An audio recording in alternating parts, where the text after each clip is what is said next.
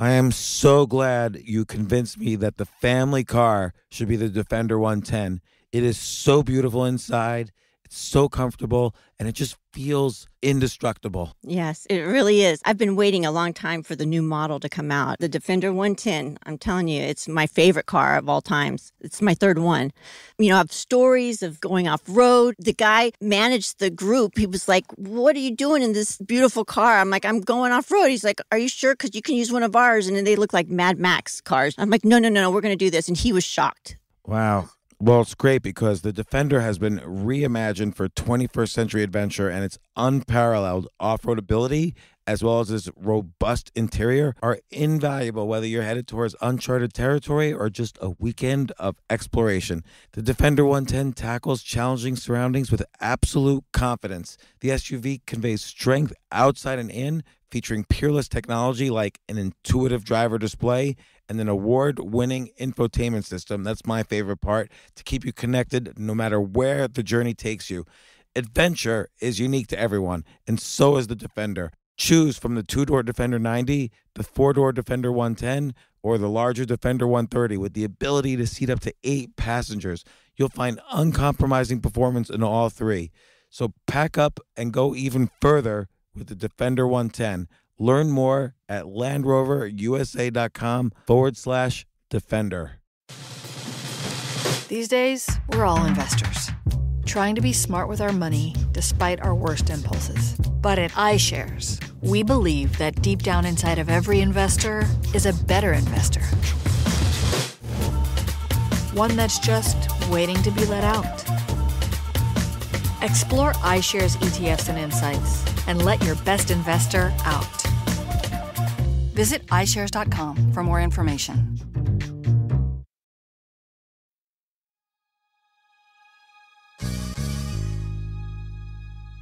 Slouching Towards Utopia. This is a fascinating history of the United States in the past 150 years. It basically says we had a long century that started in 1870 and ended in 2010.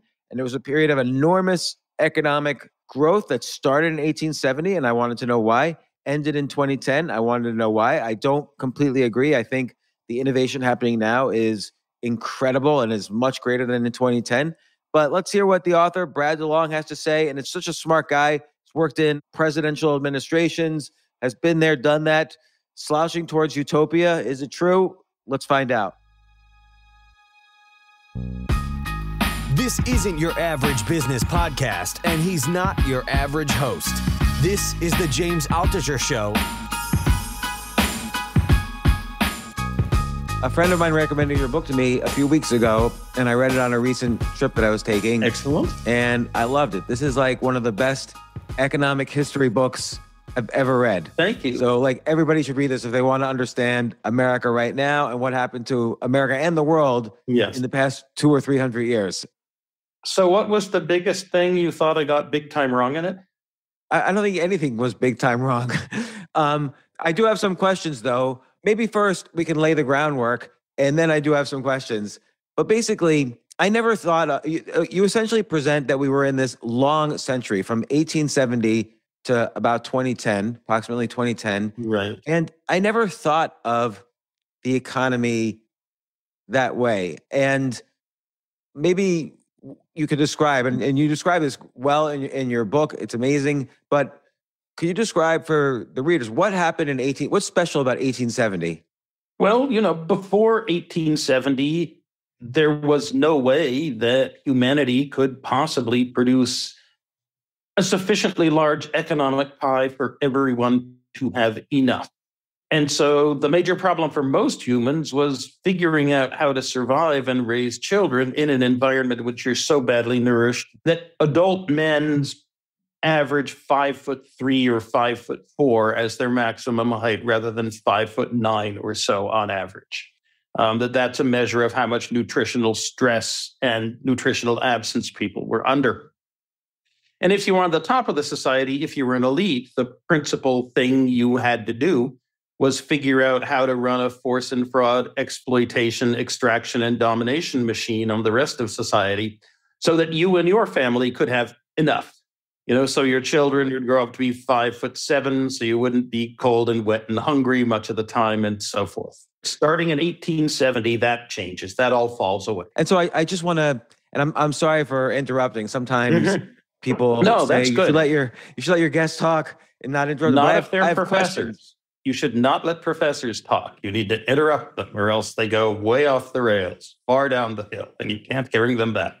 Well, I don't think you were going off the rails. I just want to catch everyone up. Like, part of the reason for what was happening was that economic growth was essentially not changing every year. For 200,000 years, economic growth was something like 0.5 to 0.9% per year. And maybe with the beginning of the Industrial Revolution, this is all you point out in the book, it moved up to 1 or 1.1% per year.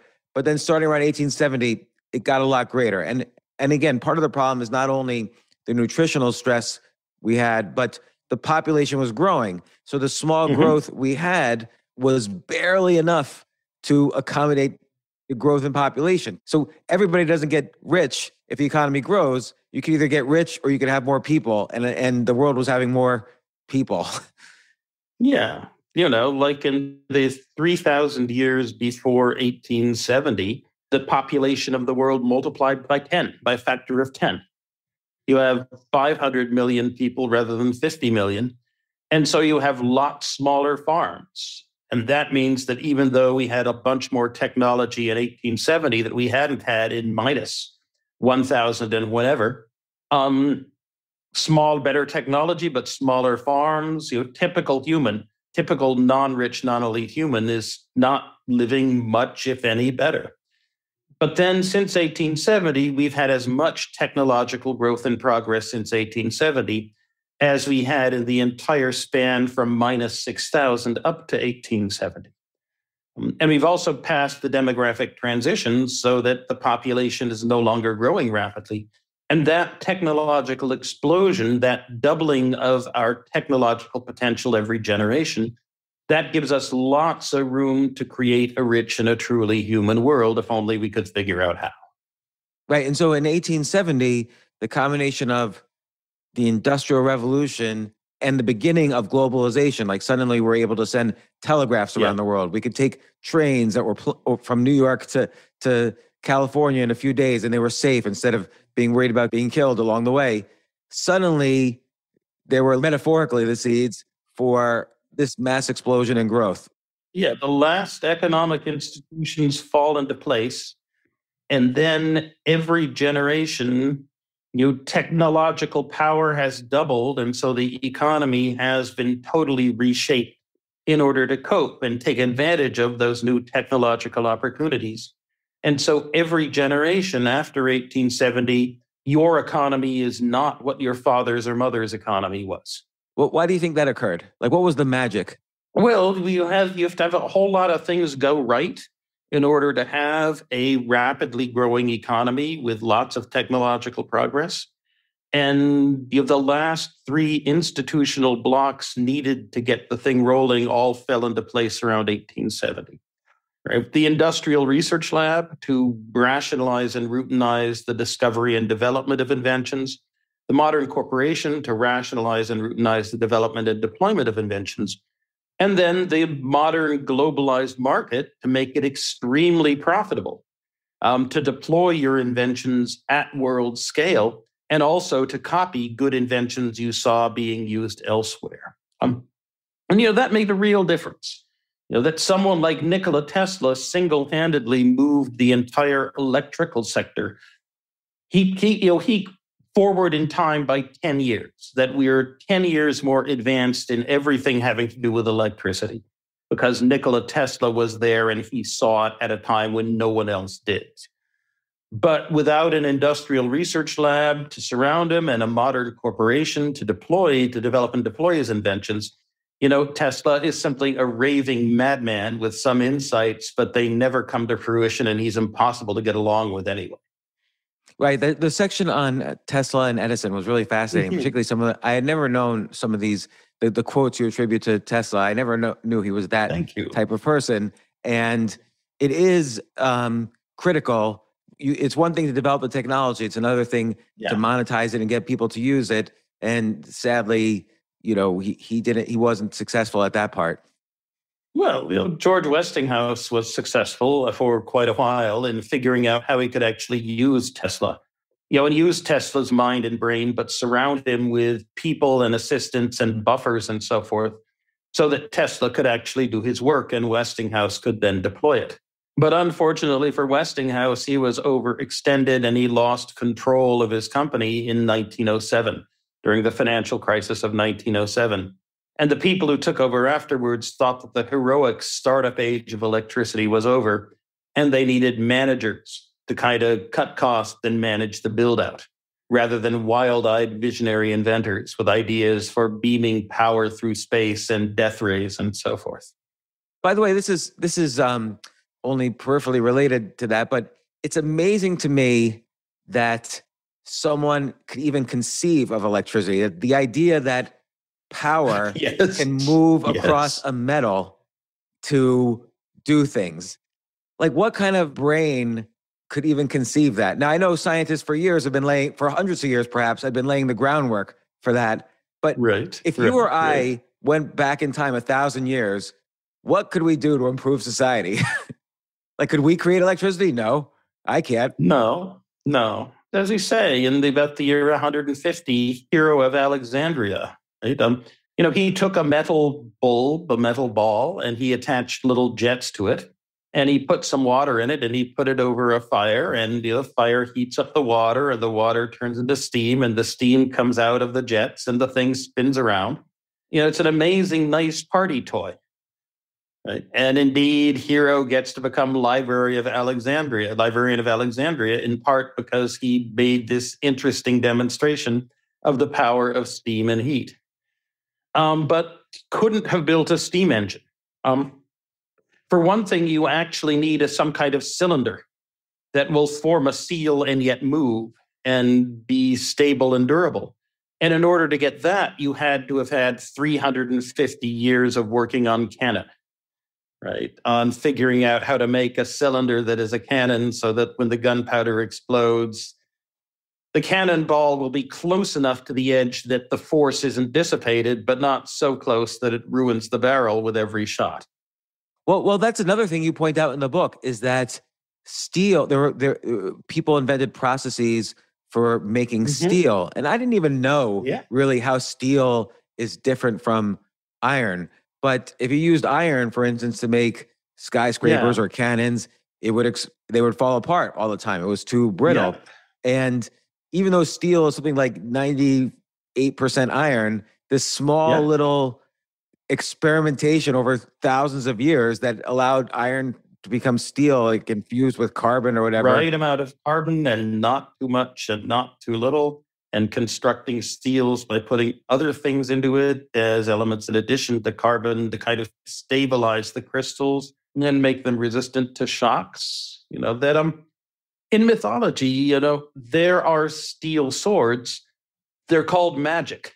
And they're the swords that cut through other people's swords like butter. And they're usually made by some crazed dwarf who has strong magic powers deep in the Black Forest someplace. The coming of material science, right? The progress of science is amazing, but from my perspective, from the perspective of the book, the more amazing thing is how rapidly it increases and how rapidly the engineering deployment of science takes off after 1870. Once you have these meta inventions, once you have the industrial research labs to actually concentrate effort, and then the corporate forms so that your idea isn't just built in one factory in one town where you happen to be, but then the corporation can build factories all over the world. Well, so let me ask you, like, it's almost like the combination of better means of communication, i.e. the telegraph, which allows you to communicate all around the world and people have more access to information than ever before. That and development of transportation, like never before had it been remotely safe to travel long distances. And now suddenly it was safe and faster with both boats, trains, and cars, and soon to be planes a few decades afterwards. And perhaps the invention of the corporation, which reduced individual risk when pursuing research, which is a function of democracy allowing capitalism rather than authoritarianism. Would you say those three things? So again, communication, transportation, and perhaps democracy / capitalism. Yeah, well, I get whomped. Oh, that, I want to say that the last institutions fell into place in 1870, the modern corporation, the industrial research lab, and, the global market. Robert Brenner from UCLA came up and, he had a session and he said, no, that's wrong. All of those were simply obvious steps to take. Once you had moved, as you moved from 1600 to 1800 in Holland and in England, from a society of, serfs, knights, and lords, to a society of workers, merchants, mercenaries, and administrators. That it was the change in how society was organized that opened up the space for human ingenuity to do all these things. And, once you had opened up the social network, once you had removed yourself out of this rigid feudal system, everything else was going to follow and was going to follow relatively unproblematic. If I'm lucky enough for Deirdre McCluskey to review my book, she'll say that it's the change in mental orientation toward bourgeois virtues, the idea that you ought to work hard and be careful with your money and produce a lot, but not consume too much. That is. That doesn't seem, people consumed more than ever. And I don't know if the bourgeois virtues changed in this period, but Robert Brenner seems correct. I'm not saying it was special. It was just those three things that history maybe ushered along, as he suggests, were the key ingredients to make 1870 the beginning of the fast economic growth that we saw in the 20th century. You have a lot of links in the chain, right? And people argue about which is the most important link and which link was easiest to construct and which links were almost inevitable that you get them once you had earlier links, and which links were really, really unusual and surprising that they appeared. And this is what we do for a living. But what I want to say is that you didn't have technological growth fast enough to get us out of the very poor world before 1870. And after 1870, boom, all of a sudden you did. Right? That John Maynard Keynes, looking back from 1919, says 1870 was the key. And after 1870, we had economic El Dorado. John Stuart Mill, writing in 1873, says that all the inventions up to now have only enabled us to have a greater population still living the same life of drudgery and imprisonment. Right. And so you make the point that before 1870, if people were rich, they could only demonstrate it through more houses or more serfs or more of something that was a commodity for thousands of years. And then after 1870, suddenly there was the commoditization of technology, is the way you refer to it. So you could have more typewriters or more phones, more computers, or better computers. Suddenly things could get better. And so what was the economic growth from 1870 to 2010? Technology doubles every generation. And some of that technology goes to support more people, because with more people, resources become scarce. But most of it goes to making a much, much richer world. Right? That back in 1870, something like 80% of the human race spent a lot of time thinking about how hungry they were and how it would be really nice to have more food. Right? As I say, adult height for males of 5'3" or so. Today, we only have 500 million of our 8 billion people in that situation, where people spend a lot of their time thinking about how am I going to get more food. It's so funny, though, it's the same number of people as 1870. Well, then it was about 1.1 billion, right? That we have been through. The fact that we do have our bottom 500 million is an enormous scandal and a disgrace. But like my great-grandmother, Eleanor Lawton Carter Lord, lived into the mid-late 1960s, had a walk-up apartment on Commonwealth Avenue in Boston, a couple steps from the Boston Public Garden. Ask my mother, when she brought me to see her, if she'd lost any teeth during her pregnancy. That this was a rich woman by the standards of the late 1800s. This is someone who was in Radcliffe's first graduating class in 1899. And yet her assumption is that people like her, even her granddaughter, would be sufficiently ill-nourished that there was a good chance that during a pregnancy, the body would decide we need to give up some of our calcium to form the baby's bones, and hence leach the calcium out of a tooth and cause her to lose it. That's an index of, I wouldn't say how incredibly rich we are, but how poor the world was back in 1870 and thereafter. And now we've solved the problem of making a sufficiently large economic pie, of producing one that is large enough that everyone in the world can plausibly have enough or can soon have enough. And yet the problems of slicing and tasting the pie, of distribution and utilization, they still flummox us. We still have our bottom 500 million living a lot like our pre-industrial ancestors. We have extraordinary income and wealth inequality. I live in a house valued at the multiple of millions of dollars now, thanks to San Francisco Bay Area NIMBYism. But half a mile away, there's a guy living in a box. Drought and hunger and famine are still things, and flood in Pakistan right now. There are killer robots stalking the skies above Ukraine and Syria. And, old people, there are old people who find themselves terrorized by those who cynically seek to glue their eyeballs to screens by frightening them so they can be sold fake diabetes cures and crypto grifts. Enormous technological powers, yet we have not used them properly in such a way as to build a society as close to utopia as we clearly have the technological power to do.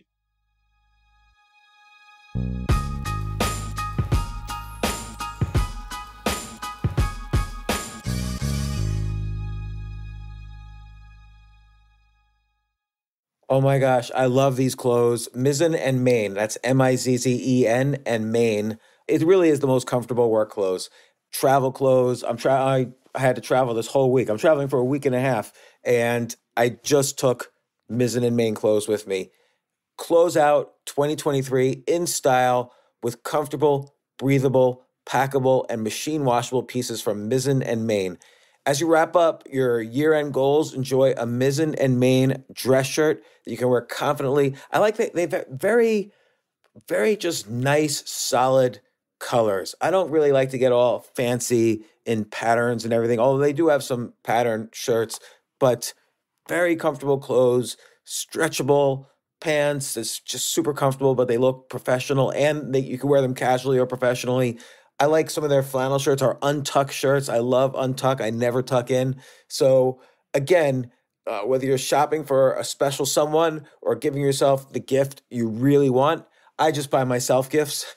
Mizzen and Main is the perfect gift for any guy who works, travels, and cares about looking and feeling great. As you could tell by my many photos across the internet, I care about looking fantastic. I'm practically a model. And let's be honest, every guy loves to look great. So again, shop now at mizzenandmain.com and save 20% when you spend $130 or more using promo code James. That's promo code James at Mizzen and Main, Mizzen and Main.com.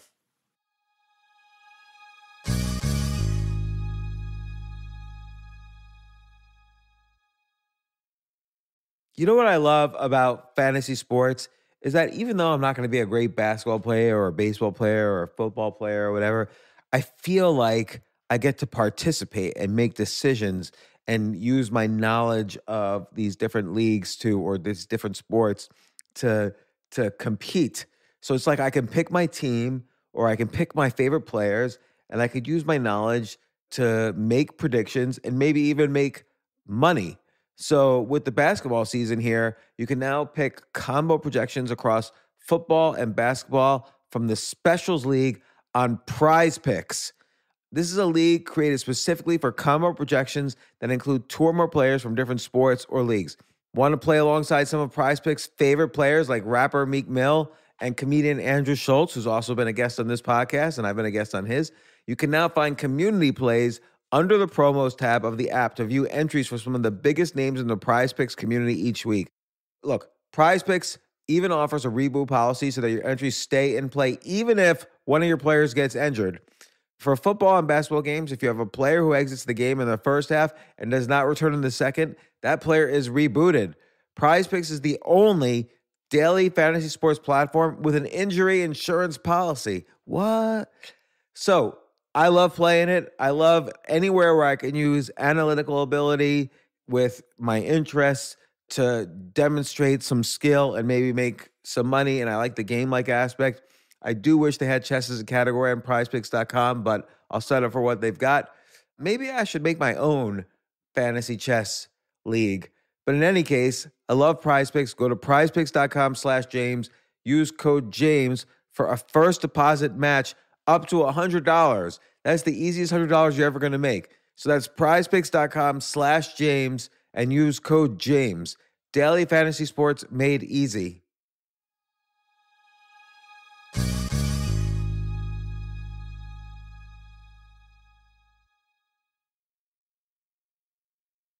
Well, okay, and I agree. Like clearly, we're not in a utopia, and there's always questions where is it over?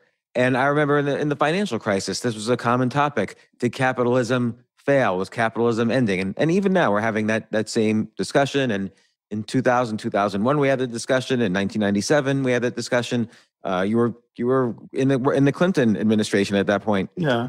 So I'm just curious. Like, there's one concept where you look at the 20th century, and at first, from 1870 to, I guess, 1960, we made things faster. So we went from trains and boats to cars, and then planes, and then rocket ships, and we got faster. And then from 1960 on, it was all digital. We had the invention of the computer, then the internet, then the web, and now everybody in the world doesn't need to go fast. We're at the speed of light, just sitting at home. And so it seems like those are the two halves of what happened in the long 20th century. And then before we get to what happened in 2010, I do want to ask you about what you said about Milton Friedman and monetary policy and then Reagan. So Milton Friedman held that depressions and recessions and inflation, all of these things are purely a function of the money supply. Of the money supply, yes. Right. But then you used as a counterexample, saying it doesn't work, that Ronald Reagan, who promised to reduce government, actually caused a worse situation with inflation and the economy and so on. But my question was, that was Ronald Reagan's intent, but and you point out he actually increased government and quite significantly. So was Reagan, so maybe I just didn't understand the way you're describing that example. Was Reagan really an example of Milton Friedman's policy, or was he the opposite? It seems like he was the opposite of what Milton Friedman was trying to say. Well, they were trying to implement, in the 1970s, there was this criticism of the way things were being run. Things were over-bureaucratized, that there was too much centralization, that there were too many pointless rules, that taxes were too high, that too many people were feather bedding, either mooching off of social programs or mooching off of the fact they had been lucky enough to find a job that had a strong union. And that what we really needed to do was to expose more of the world and the economy to market discipline, to make the neoliberal turn, to make people be financially punished by not behaving, which meant that you needed to make the rich richer by lowering their taxes so they would develop or have more incentive to spend their time becoming job creators. And you needed to make the non-rich poorer by cutting back on social welfare programs because they needed to have an incentive to work harder as well. So you're saying this is what Reagan wanted to do? Yeah, and it's a broad thing. It's Jimmy Carter who leads the offensive against airline and trucking regulation, and thus against the pilots and also the air traffic controllers and the Teamsters unions, although the air traffic controllers do not strike until Reagan's administration. I mean, they thought they had it wired because they'd supported Reagan for the presidency, and so they struck thinking he was on their side, and lo and behold, he wasn't. And this general view that society needs more discipline and we need to have a revived form of classical liberalism, the neoliberal term. One of my models and also one of my irritants in writing this book is a British Marxist historian, Eric Hobsbawm, who was a communist to the end of his days. And, if you got him drunk, you could get him to say that Stalin's collectivization of agriculture in the 1930s, with its 5 million dead, was worth trying because it might have been the road to utopia, even though it was a horrible botch. But still, something like that would have been worth trying. But even Hobsbawm wrote that, that the good ship mixed economy needed a thorough neoliberal cleansing scrub by Margaret Thatcher. That the view that things were out of control and needed more discipline. And Ronald Reagan thought that he would do these things and he would cut back the size of the government and we would get a return to what had been thought of normal rates of very rapid productivity growth. We would get the restoration of a moral center of society as people once again understood that the old bourgeois and Puritan virtues were good things. And we would get a very sharp reduction in the number of moochers using their position to extract rents of one form or another from society and get a fairer distribution of income and wealth as well. And yet none of those really came true. Instead, things burbled along with subpar productivity growth, with increased rent seeking. The only promise that Reagan and company were actually able to deliver on was to increase income and wealth inequality. Right. So in this experiment, was it the case that trickle down theory? I never know the answer to this because there's two sides. There's two sides to everything. But the basic one, Reagan reduced taxes from whatever it was, 70% to 28%. Mm-hmm. And the premise was if people had more money, as opposed to the government having more money, jobs would get created, and those people who were looking to the government for money would instead be able to find employment and more satisfaction in their lives by working towards a bigger effort, and so on. So that's the trickle-down theory, roughly. Did that not happen, or did it partly happen, or did it happen?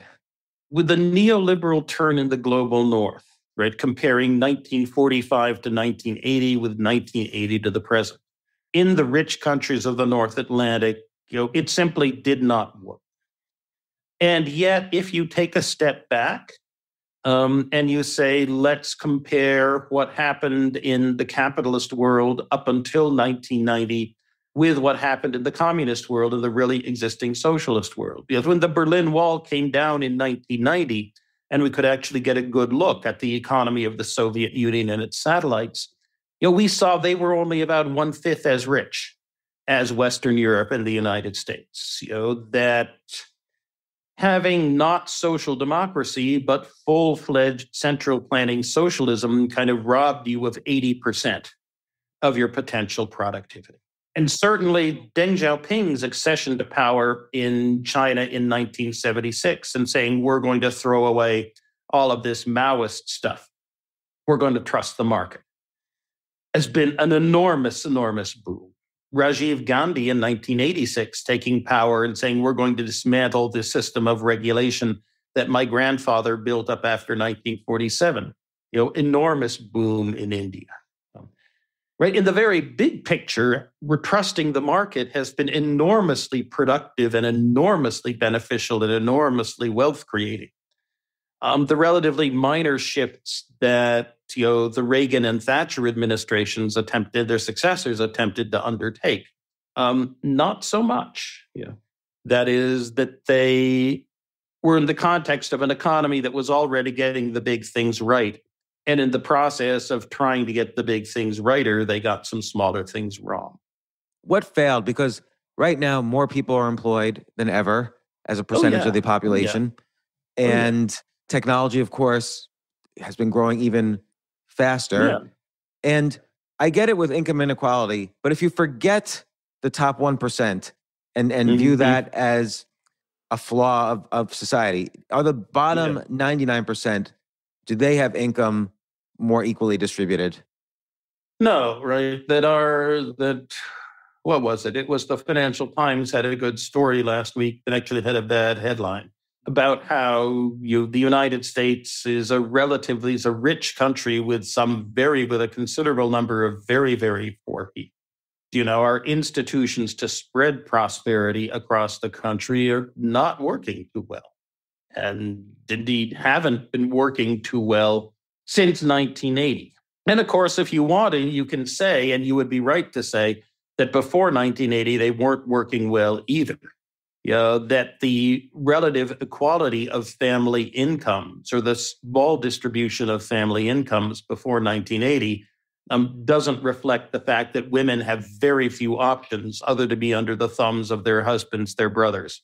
And that, the racial picture is absolutely, totally abysmal, before 1980, in a way that it is not so abysmal today. We've done extremely well, amazingly, astonishingly, uniquely, unprecedentedly well at baking a sufficiently large economic pie. But as the problem of slicing, of equitably distributing it, we're really not doing that well at all. And then there's the problem, of tasting the pie, of utilizing it, of using our technological powers to live lives wisely and well. And it is certainly the case that the people, say, of West Virginia, are now an awful lot richer than their grandparents and great-great-parents in the day when 20% of the West Virginia workforce went down into the mines to dig out the coal. But people of West Virginia seem significantly less happy than their grandparents and great-grandparents did, and sufficiently more gullible to politicians who I think everyone ought to be able to recognize as, a incompetent grifter with a talk a savvy line out for him or herself. What I'm curious about, though, is, there's a lot of ways to measure progress, and it's easy to move the target, whether it's happiness or financial security or, right now, everybody seems to have a smartphone. Homeless people in the street have a smartphone, for instance. And also a lot of homeless people have mental health issues. Yeah, and in some sense, this is really, really important, right? That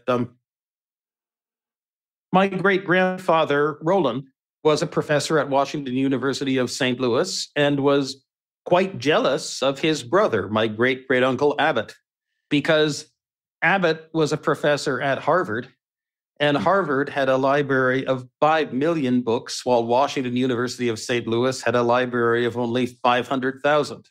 So if there was a rare book that Roland wanted, he couldn't get it except by going to Cambridge, Massachusetts, visiting his brother, and have his brother sneak it out of the library. And, this was something that was substantially and very unhappy. And yet now, as you say, the homeless person on the street has more access to information, the lack of which made my great-grandfather Roland, a rich guy in St. Louis, extremely sad. That we have enormous, enormous technological powers, yet somehow we haven't used them to build a society in which people feel sufficiently respected, sufficiently equal. People think they have a sufficient voice. I agree with that. Although, like you said, women feel more respected than they did 60 years ago. They're more respected, but also their expectations of what they should do have risen in some sense. Right, but also compared to third world countries that used communism, we fared better. Oh, yes. So what went wrong, essentially? Technology doubles every generation, and that creates immense, enormous wealth. But the fact that the technology now is not the technology of 30 years ago means that all kinds of, industries, occupations, livelihoods, and communities are destroyed. Joseph Schumpeter called the process of economic creative destruction. And if you're on the downside of that process of creative destruction, the fact that you no longer recognize your community, that all the shops in downtown have closed, and that even if you can buy lots of very cheap stuff at Walmart or the shopping mall out in the suburbs, you may well think that you wish for a world in which you had a job in which you thought you were respected. and in which you had a community in which you were comfortable. To the extent that you move to a sense to give more power to the market economy, well, the only rights that the market economy recognizes are property rights. And so the only people who have a voice over pretty much anything are the people who own the property.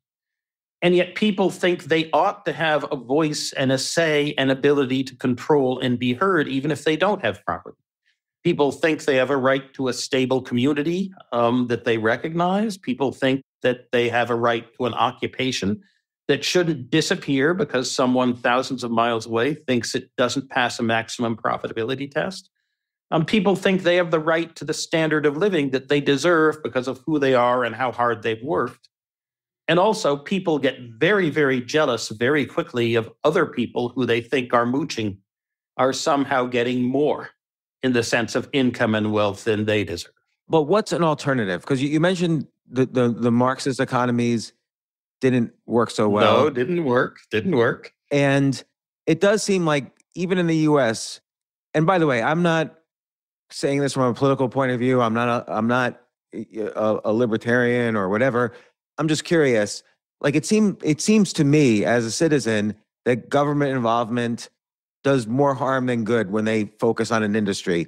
And a great example might be the student loan industry, where tuitions have gone up faster than inflation every single year, essentially, since Johnson implemented student loans.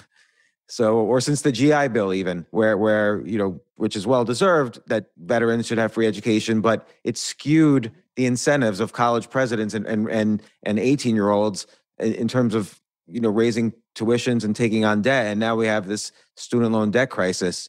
Yeah, this is part of the neoliberal turn, right? That in the 1970s, running state colleges was expensive. And, the idea was that people who went to state colleges, they were people who'd been well educated and they're probably smart and they have relatively bright prospects. And so, Ronald Reagan and then also his successor, Governor Jerry Brown, asked the question of why am I collecting taxes from the, assembly line workers of Los Angeles and using it to give a zero tuition ride to students at the University of California at Berkeley who are going to grow up to be very rich. And by the way, they also came from well-to-do families. And so the idea is that you move state colleges from being funded by the government to being funded by the individuals that are going to college, but lots of them are young and lots of them don't have rich parents. So then you say, okay, we're going to establish this student loan system and we're going to cut back on, how much state money goes to fund education.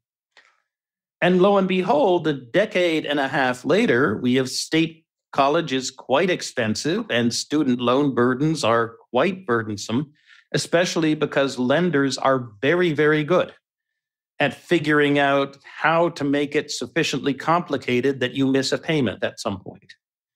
And then once you miss a payment, the penalties and the fees are added on, and then they snowball. Plus, you educate a lot of people for degrees, and then you throw them into a labor market after 2008, which is absolutely, absolutely awful. Plus, as state college tuitions go up, there's a market opportunity for lots of private colleges to come in and say, we are actually going to train you to do something useful. But because they're not so much educational as profit-making institutions, they're much better at selling people on an education than giving them. And if it, say, is Stanley Kaplan University, well, Stanley Kaplan University is part of the same conglomerate that is the Washington Post. So somehow desires from the Department of Education that we need to regulate these for-profit colleges because they aren't institutions that regard education as their mission. They regard profit as their mission. And, yes, colleges are bureaucratic, but at least they're good intentioned. Well, lo and behold, somehow politicians who are scared of the Washington Post are never willing to sign the forms to actually get the regulation of for-profit colleges launched. And so, lo and behold, now here we are in this situation in which we have a generation and a half that's graduated a great many of whom have student loan debt, which is relatively onerous and which has not come with any benefits in terms of increased career opportunities or availability. That education on average is still a very good investment for a young person to make. But, the average individuals are never the average. An awful lot of people have gotten messed up by the system. And this is part of the failure of the neoliberal term, the fact that we need to get things more market oriented and more things on their own bottom and more respect for market forces, and yet it has gone wrong. But what's the solution? Well, the solution is big and complex. A not terribly effective Band-Aid for the solution was Joe Biden's, all right, let's declare an end to your first $10,000 of student loan debt. It costs the government $35 billion a year to do this. And if I was going to spend $35 billion a year, that's not how I did it. But Biden made it as a campaign promise, and keeping campaign promises is a good thing. And while it's not how I'd spend $35 billion you can't persuade me that it makes the world worse off. And by the way, I'm just using that as an example of I have no opinion on Biden's. I mean, I'm happy for the people who got their loans forgiven. But Ted Cruz isn't, right? We all know what Ted Cruz's reaction to this was. It was that the slacker barista who majored in lesbian dance therapy at Sarah Lawrence has absolutely no business getting a $10,000 present. Right. And so what I say is not important, but don't hate the player, hate the game. It was the game, the government creation of student loans and the fetishization then of higher education as opposed to vocational education. I would say the game of the government moving away from the social democracy idea that everyone should be able to go to college tuition free to the neoliberal market-oriented idea that the government should set up a student loan system so that the people who went to college paid for it on the back end. Right. Although maybe if the government had done nothing at all, we would have seen market forces actually, and again, I'm not being down on government. How? Because maybe instead of all of the majors with the word studies in it, there would have been more people seeking out vocational educations, like to be an electrician or to be, one of these well-paying jobs that don't require a 4-year education. Yeah, but we don't know what happens when we don't have the government involved in education funding. Then education becomes available only to the children of the rich, simply because you can't really get anyone or organization willing to commit upfront to fund the education of those who don't have parents who can pay for it on a sufficiently large scale. We know what that looks like. It looks like the late 19th century US or the late 19th century Britain, where high school and college are things that happen to the rich. But now education is at our thing. There's commoditization of education. Yeah. But the branding of education hasn't caught up. So I have all the information I need at my fingertips, and even instructors and course programs to keep the discipline of learning. Yeah. But we have branded, because there's this multi-trillion-dollar student loan industry created by the government, we've branded college as something that is necessary for a job, when in fact, it really isn't in many cases necessary to do a job. Why can't you just become a Microsoft certified system engineer? Yeah. Why do you have to have a degree in computer science from UC Berkeley? Why have we been unable to get the vocational post-high school system up and running effectively, when the Germans have? All kinds of very complicated and very knotty issues and decisions to be made that aren't very well reflected in saying everything has to be done either by the market or by the government. Right. And there are lots of sectors in which, the market does very well if it's selling you something that you understand, and that you understand whether you like it or not, often because you're a repeat purchaser.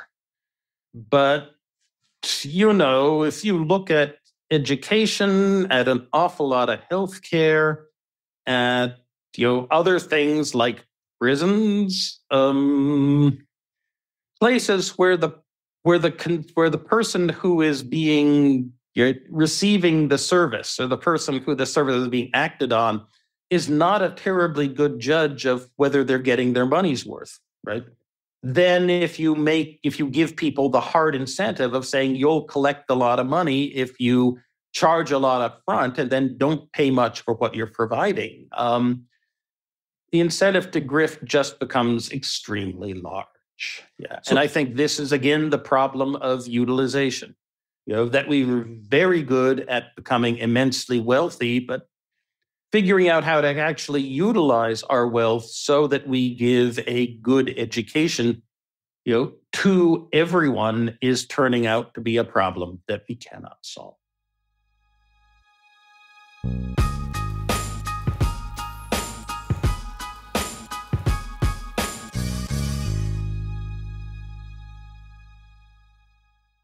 This is such a valuable service for all business owners, big businesses, small businesses, doesn't matter. I wish I had this in the many different businesses that I've started. Sometimes it seems like your business is humming, but then suddenly you don't understand it. You're starting to fall behind. You're not understanding where your costs are, where your revenues are, where your payments are. Teams are buried in all sorts of like BS work, and you can't seem to close the books. So you need like one dashboard, one source of truth. I'm jealous of this business, NetSuite from Oracle, of course, NetSuite by Oracle. I wish I'd come up with this idea. It's a brilliant concept to have all your business intelligence on one dashboard. This is why you need to know these three numbers: 37,000, 25, and 1. So 37,000, that's the number of businesses which have upgraded to NetSuite by Oracle. NetSuite is the #1 cloud financial system, streamlining accounting, financial management, inventory, HR, and more. 25. NetSuite turns 25 this year. That's 25 years of helping businesses do more with less, close their books in days, not weeks, and drive down costs. 1, because your business is one of a kind. So you get a customized solution for all of your key performance indicators, your KPIs, in one efficient system with one source of truth. Manage risk, get reliable forecasts, and improve margins. Everything you need to grow, all in one place. So right now, download NetSuite's popular KPI checklist designed to give you consistently excellent performance, absolutely free, at netsuite.com/James. That's netsuite.com/James to get your own KPI checklist. netsuite.com/James.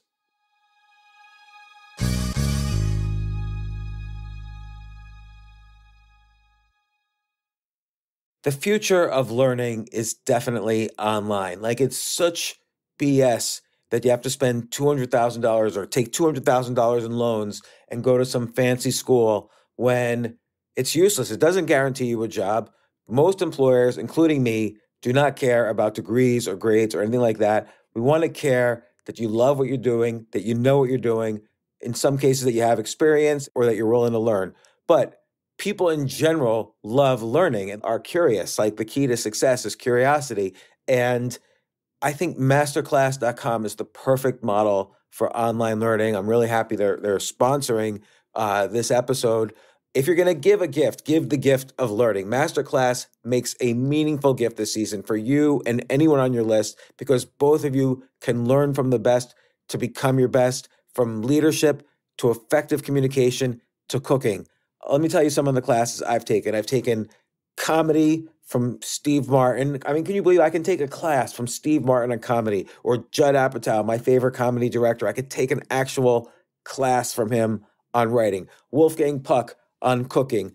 Dan Brown on writing, or Judy Bloom, who's been on this podcast, on writing. By the way, Wolfgang Puck also has been on this podcast. It's such a pleasure. I try to take classes all the time from masterclass.com. And whether you're watching Masterclass on TV or listening in audio mode in the app or on their site, the quality speaks for itself. It's like these Masterclass instructors are your own personal mentors that are going to help you reach the next level. How much would it cost to take one-on-one classes on comedy from Steve Martin or on chess from Gary Kasparov. You just wouldn't be able to do it. But it would cost hundreds of thousands of dollars. With a masterclass annual membership, it's $10 a month. Memberships start at $120 a year for unlimited access to one-on-one classes with all 180 plus masterclass instructors.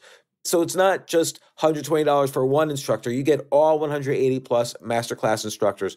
Boost your confidence and find practical takeaways you can apply to your life and at work. And if you own a business or are a team leader, use Masterclass to empower and create future-ready employees and leaders. That's the real education in today's world.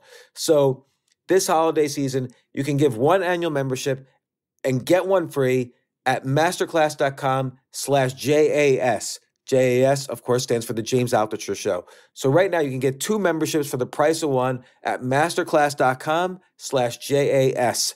Masterclass.com/JAS. Offer terms apply.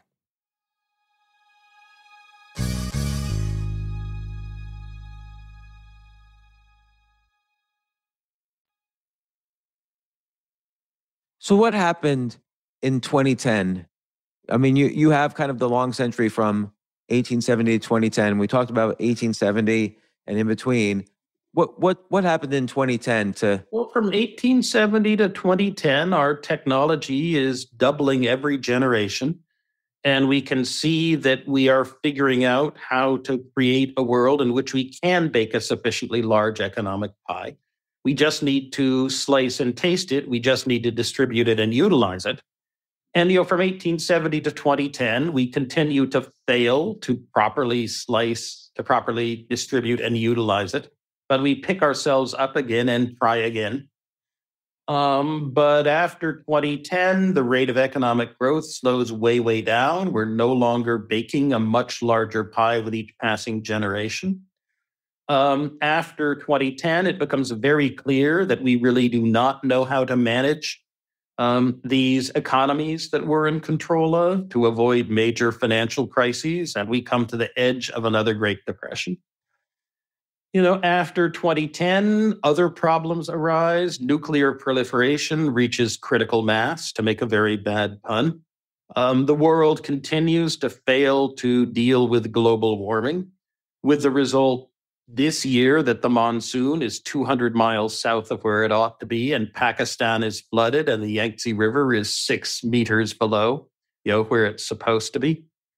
Plus the idea that, first Britain and the United States had kind of the institutions right.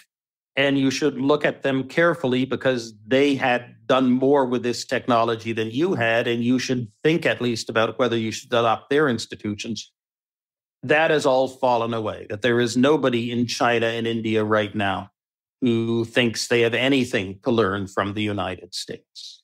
That you go and talk to someone from there, and they say that, Narendra Modi may be a nasty character in some ways, and Xi Jinping may be overly aggressive in how much authority he wants. But do you really think a system that can produce a President Trump has anything to teach us about how to run our country? And, that's a pretty hard argument. That's a pretty hard argument to answer. And all of these things, becoming the loss of the idea that we actually know something about what the right system is going to be, the coming of global warming to salience as a problem that we're not dealing with, nuclear proliferation, the big slowdown in growth, and our continued incompetence at managing the economies, all these mean that the story from 2010 on is going to be fundamentally different than the story up to 2010. But I don't yet know what the story after 2010 is going to be. I mean, it's very interesting because compare the decade after 2010 to the decade when you were in government in the 1990s. So the 1990s had, let's say, reduced money supply spending. Like the Federal Reserve at that point wasn't creating trillions of dollars and just dumping it on the economy. And at the same time, you had such a great rise in computer technology, particularly, and the internet and the web, that was much faster than the growth needed to sustain the population. So we were able to do other things with it. And that was a great time. 2010, suddenly, you have this massive money printing that starts to take effect. The money printing was in 2009, but it starts to take effect in 2010, which I don't know how that affects things actually, but was that a contributor compared to 1990 towards the slowdown we felt? Well, actually doesn't seem to have. The Federal Reserve in 2010 was looking at the economy and saying we have 10% unemployment. This is really not good. Right. And that, the Congress and the president are fighting over whether the government should actually, buy more things to try to put more people to work and deciding not to. That is, they're worrying about the deficit, and Obama is threatening to veto spending bills. So maybe if we try to do our job to make it easier for people to spend, we'll be able to get unemployment down. So what they did was they said, okay, we are going to buy a huge amount of government bonds and also some mortgage bonds for cash. And then because people will have more cash in their pockets and because they won't be holding the risk associated with these mortgage bonds, the default risk associated with these mortgage bonds and the duration risk associated with these treasury bonds, maybe people will spend more and we can get the unemployment rate down from 10% fairly quickly. Didn't work. People were happy to sell their bonds to the Federal Reserve in return for cash because they were worried that something might happen to the value of the bonds. But then they just took the cash and they squirreled it away and they didn't spend it. And so, the Federal Reserve now has this very large portfolio of bonds it has bought and of cash that it has issued. And yet that shift didn't do much of anything to the economy at all. Quantitative easing was pretty much a zero. And now they're thinking about how they should unwind these transactions.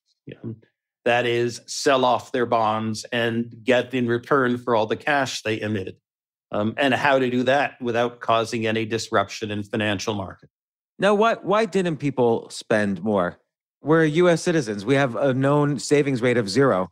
This is a very interesting question. And this is why my old teacher, Larry Summers, really does deserve the Nobel Prize in economic science for his focusing on this secular stagnation as a key issue in the economy and focusing on it very early in 2010 and 2012 when no one else was worried about it.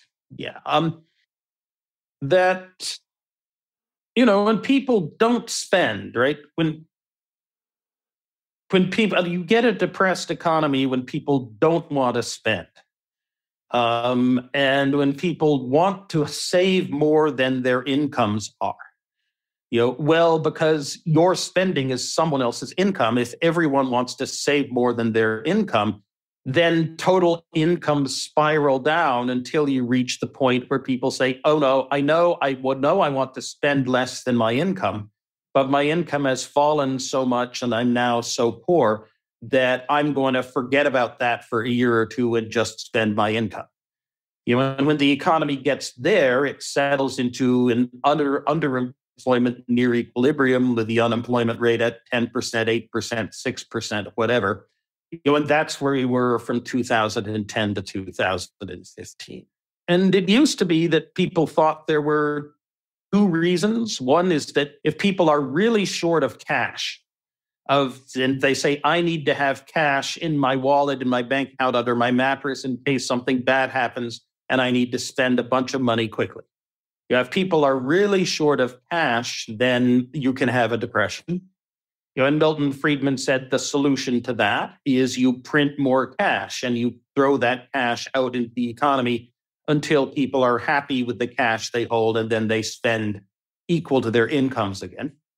If there's a shortage of people's belief that there are good opportunities to save and invest, if people say, well, gee, I want to save, but I don't actually want to use those savings to actually build a building or buy a machine tool and put it to work in a factory, if there's a shortage of savings vehicles, then you get a depression. And John Maynard Keynes said the answer to that is to have the government step in, to have a somewhat comprehensive socialization of investment, that if no one else is willing to run the risks of buying machines and building buildings in the hope that they'll be profitable in the future, the government has to step in.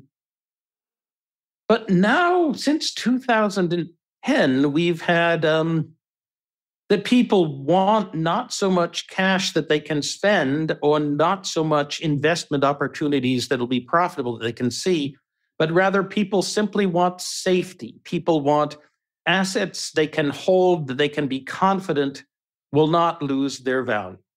In a complicated and uncertain world, there are very few such things, and they are largely the debts of trusted governments. And so since 2010, we've been perennially in a situation in which, whenever the economy expands, it tends to be cut up short because people say, I would like to have more 10-year treasury bonds in my portfolio. I want to have more safe assets. I don't like the risks of the stock market or even of private bonds, let alone other things. I want more treasuries. And so the price of the US Treasury has been sky high, but there haven't been enough of them. The world economy has been short of safe assets. And so as a result, we've always been bumping around and toward the edge of depression, with the Federal Reserve repeatedly lowering interest rates to zero to attempt to get the economy moving again and finding it isn't working well. Right. And also you can say the demand for the dollar from other governments has been huge. Yes.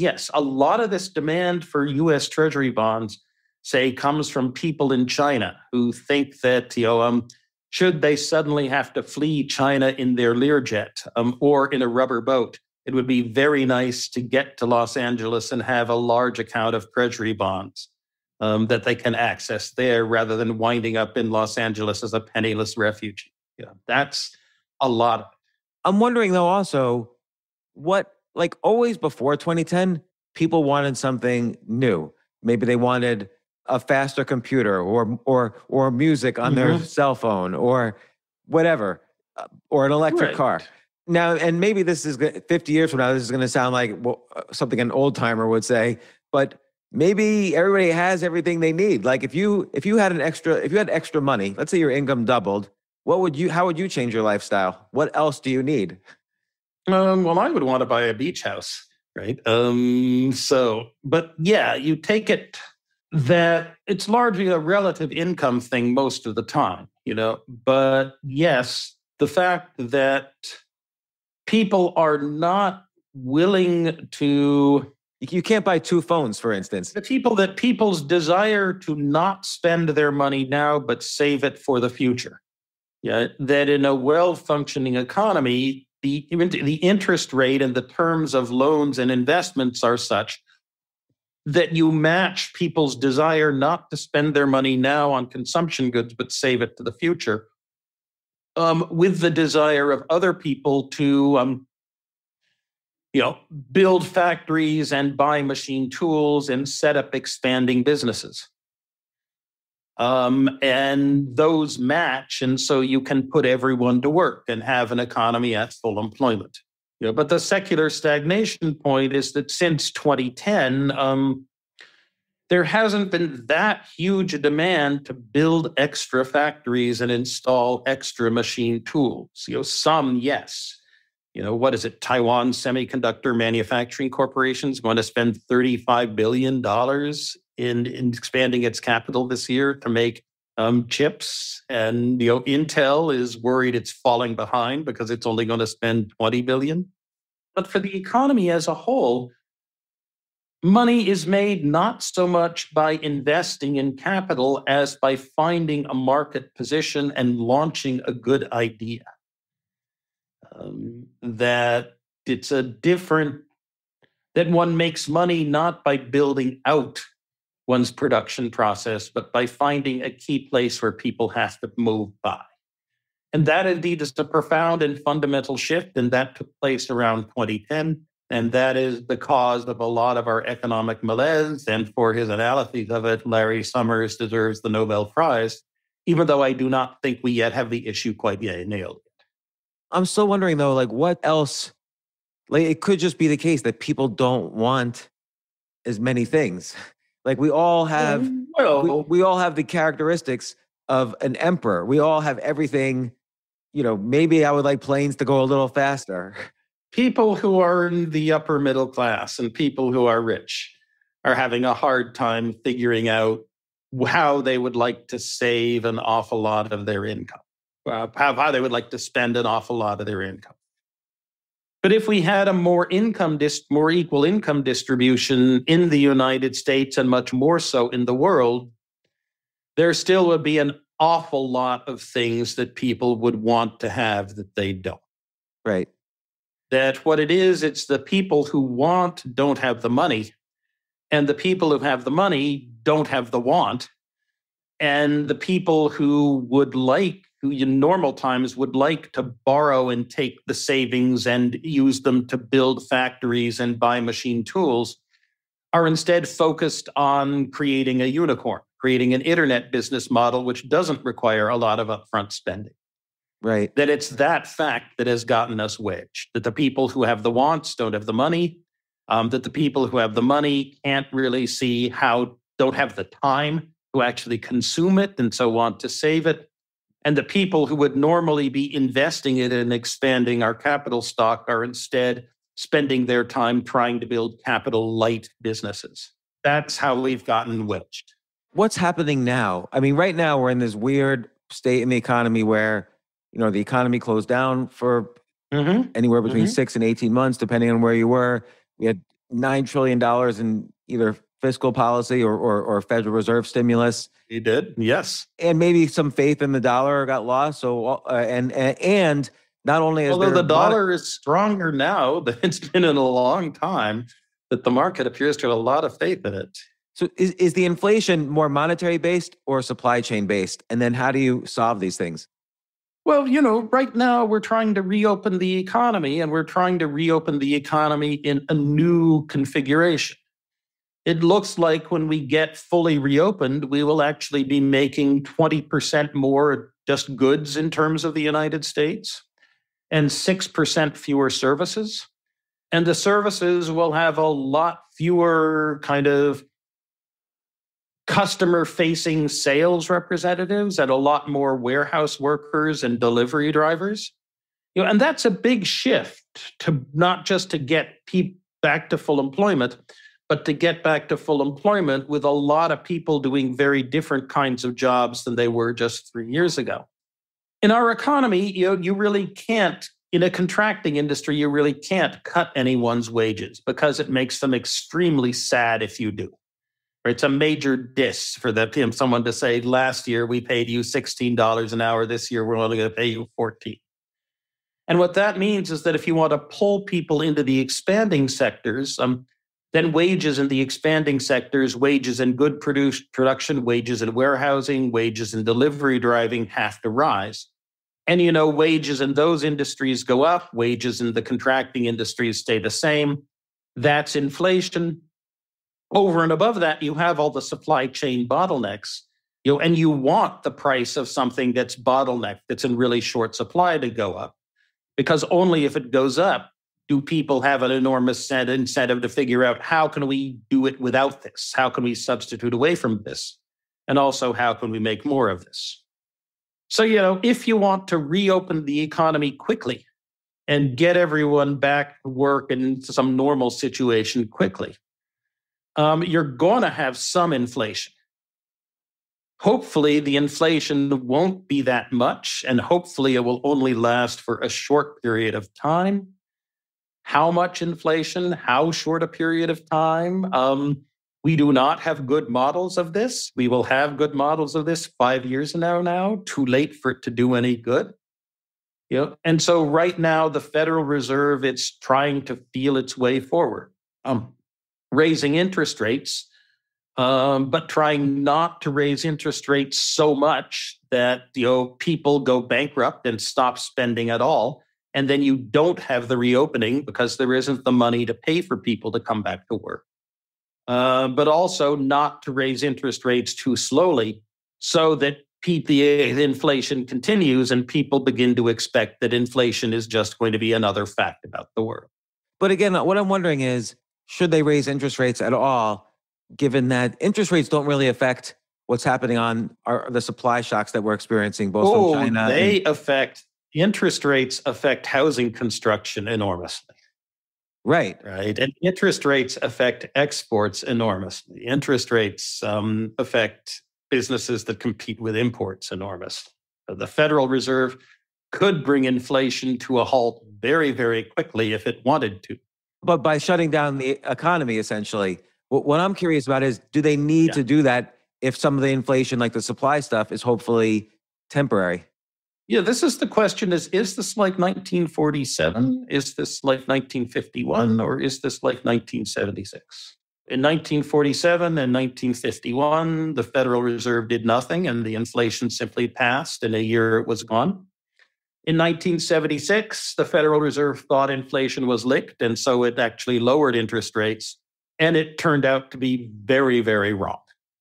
I would say we don't know. I would say that until Putin invaded Ukraine, I was quite confident it was more like 1947 or 1951 than 1976. But a key part of the inflation of the 1970s were the oil embargoes.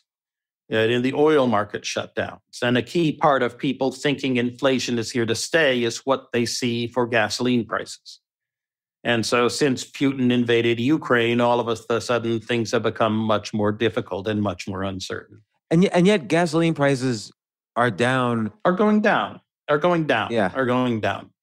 But all that happens is that Putin has got to decide he wants Germans to be colder and cut off natural gas shipments again, and gasoline and oil prices will go way, way up as a bunch of natural gas flows across Europe to try to supply Germany. And the absent natural gas here means that people start burning oil instead. So what do you think? If you were to take a best guess, what do you think will happen over the next 6 to 18 months? If I were in the Federal Reserve, I would stop raising interest rates now. And I would wait for 9 months and see where we are next June. Because the Federal Reserve has done a lot in the way of monetary policy. Over the past year, much of that has not yet hit the economy in terms of affecting employment and production. Right. And the bond market thinks the Federal Reserve has now done enough. And, the bond market is just the bond market, but there are a lot of smart people there and they have their own economic models and are running. That's not what the Federal Reserve is going to do. If I were on the Federal Reserve right now, I'd be an extreme dove. They're going to raise interest rates a bunch more, and we're going to hope that it doesn't overdo it in terms of raising interest rates. I mean, the only thing I hope with them raising interest rates is it gives them more ammo to lower interest rates when they really need to. Like later. Yes.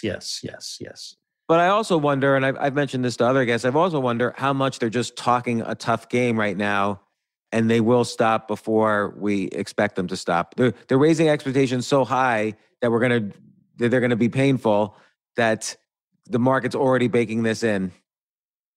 Yes, and of course, that as policy only works if it's believable, right? Right. That it has to really scare people that maybe I should start not spend so much because I no longer have a Greenspan put there. Right. So if this theory is right, we should see at some point reduced inflation numbers. Jay Powell and Lael Brainerd are very, very smart and have very good staffs and are doing their absolute best on this. But it's a very hard problem, and clearly the question to which this is more like 1947 or 1951 than like 1976 is one that it's very hard to figure out in real time.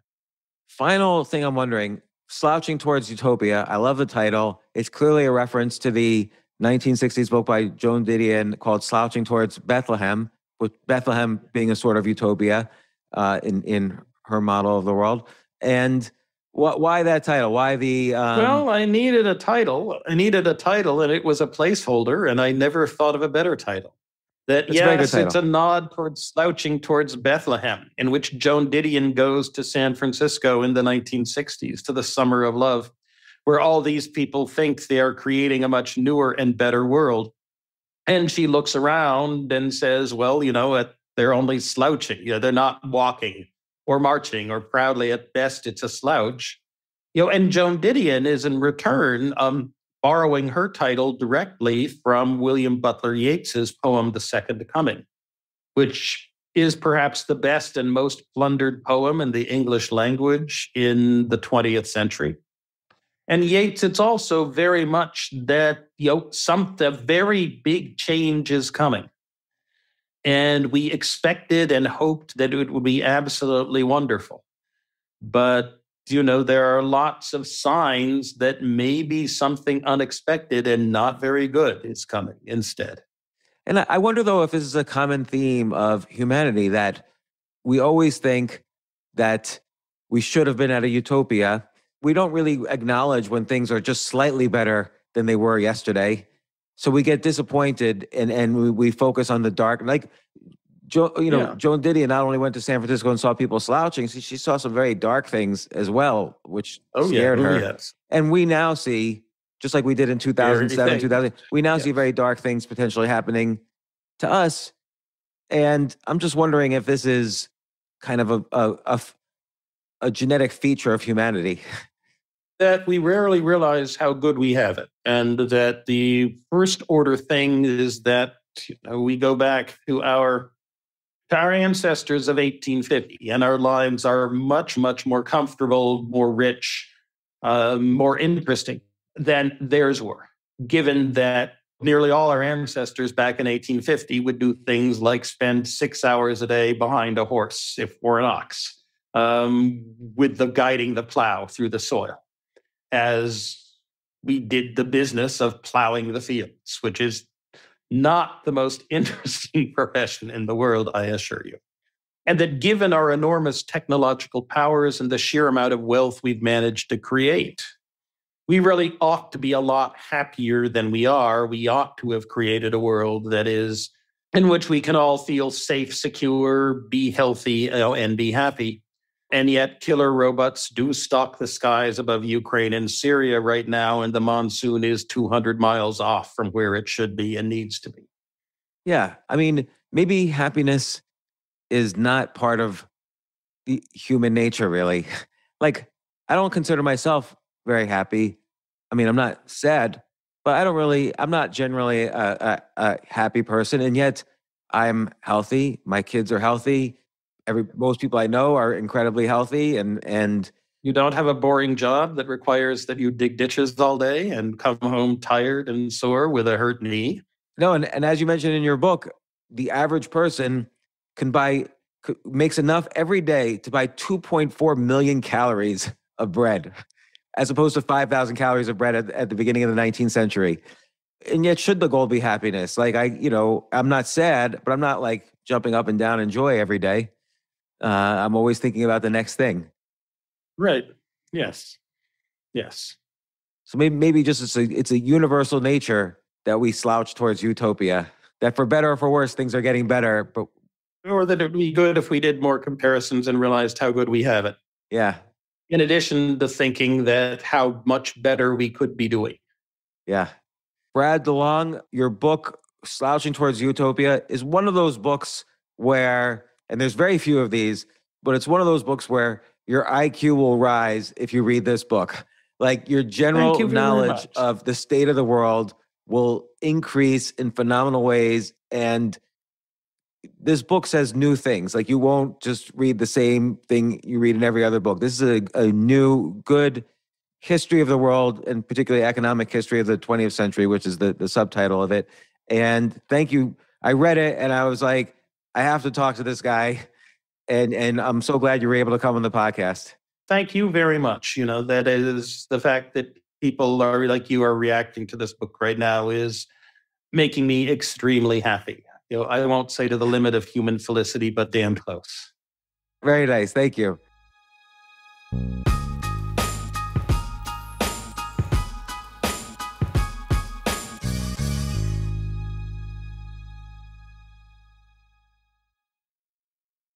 Finding the music you love shouldn't be hard.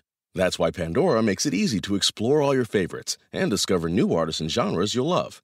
Enjoy a personalized listening experience simply by selecting any song or album, and we'll make a station crafted just for you. Best of all, you can listen for free. Download Pandora on the Apple App Store or Google Play and start hearing the soundtrack to your life. At Discount Tire, we know how valuable your time is around the holidays. Get 30% shorter average wait time when you buy and book online at discounttire.com, so you can spend more time with friends and family this holiday season. Discount Tire, let's get you taken care of.